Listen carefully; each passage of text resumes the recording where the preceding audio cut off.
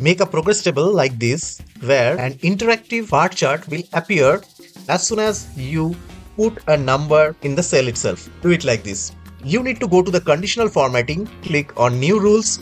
Then while the option of format all cells based on their values selected, go to the format style, select the data bar. You have two options, solid fill and gradient fill. You can choose the color from here, click on OK. Copy this format and format all the cells to get this beautiful in-cell data bar. But observe one thing, the data bar of the cell where the percentage is 90% is actually showing a full-length data bar. To prevent this, create one additional cell with 100% mark.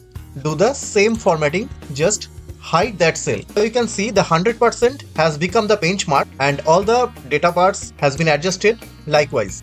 For a better view, left align the text and give a different color. If you have liked this video, please subscribe and we will catch up in the next video.